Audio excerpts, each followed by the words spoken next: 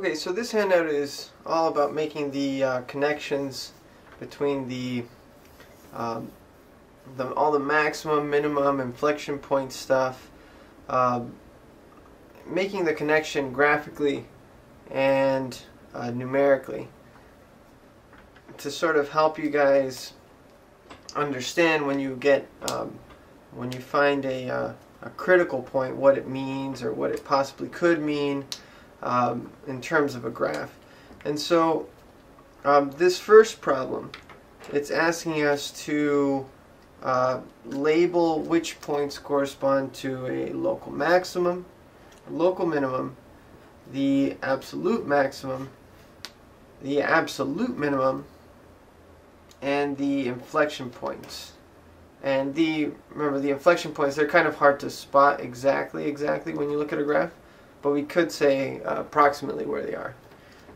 So let's first do the absolute maximum and absolute minimum for both graphs.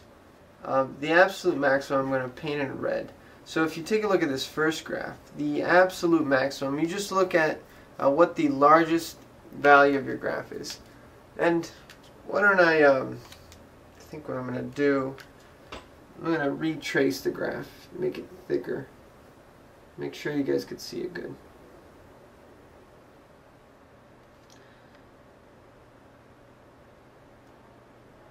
And here the graph stops right here and stops right here. So these are the endpoints. Okay, now the absolute maximum is the biggest value of the graph. So right here, this is where the absolute maximum is. And the absolute minimum, you have to be careful, it's not right here at this hump.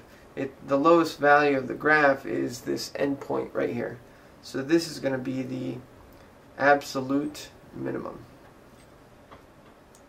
Okay, so now that we've got those down, let's do all of the local maximums and local minimums. So those we're going to do in green. Now one thing to note is that just because this value is an absolute maximum, it doesn't mean it can't also be a local maximum. And remember, a value is a local maximum if it's bigger than every value around it. So if you make a little bubble around it, this value is bigger than everything around it, so it's a local maximum.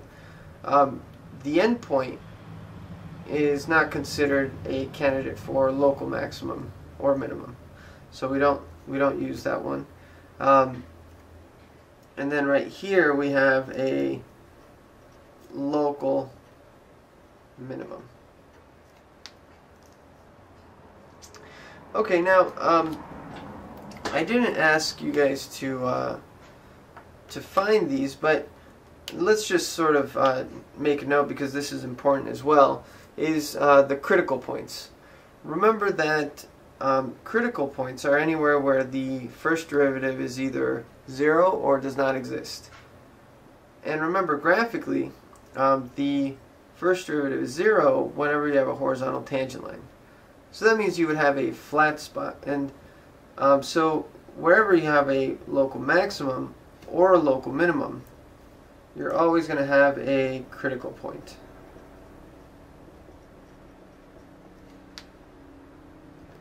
So these two are critical points.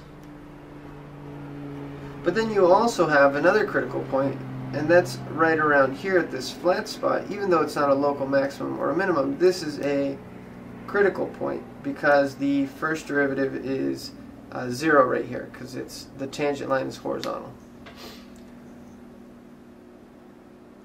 Okay, so I just wanted to note that, even though I didn't ask for it in the problem.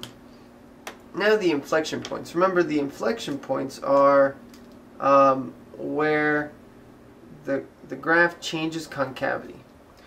And if you take a look at this graph, right here it's concave up, but then somewhere around this general area, right around here, the graph starts becoming concave down.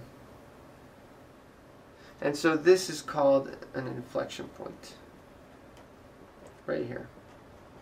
And remember, this is where the second derivative now is 0 or undefined.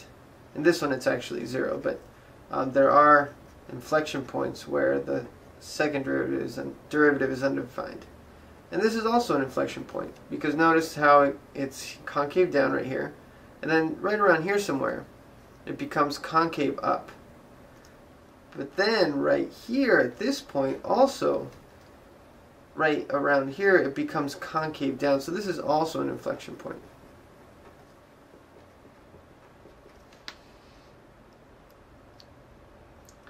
So notice that inflection points can happen at the same place where there are critical points, but it's not as common as these two. Okay, now let's take a look at this this next graph. Let's do again the same thing. Let's do the absolute maximums and minimums in red first. So the absolute maximum is right here. This is the biggest value of the function. And now here you can't really see, but or you can kind of see, but let me retrace it here. This is a sharp edge, and then we have a hump, and this is a vertical asymptote right here. Let me draw the dotted line for the vertical asymptote.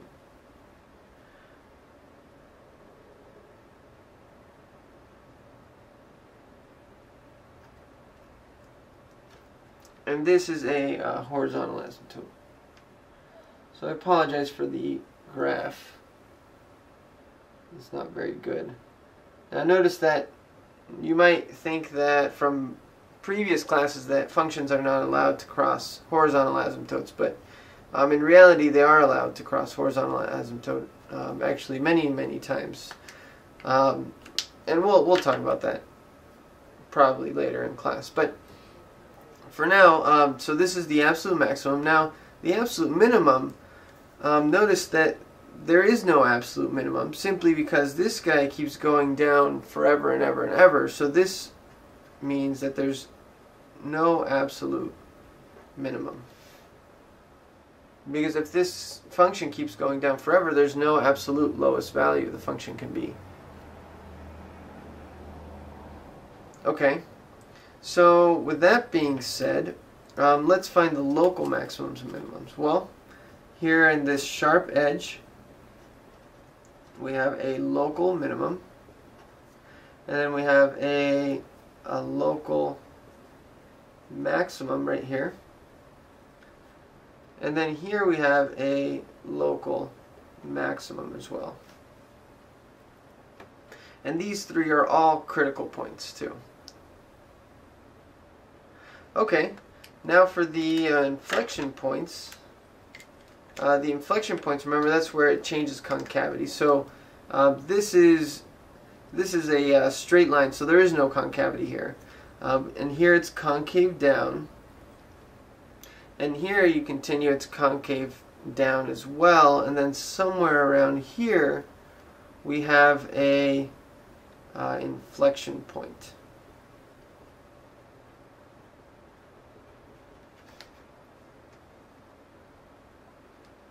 Because it's concave down, and then all of a sudden it becomes concave up, and it's hard to see, but it has to become concave up, or else it would not have a horizontal asymptote right here. And so that's it. That's what the all of these local maximums, minimums, inflection points look like.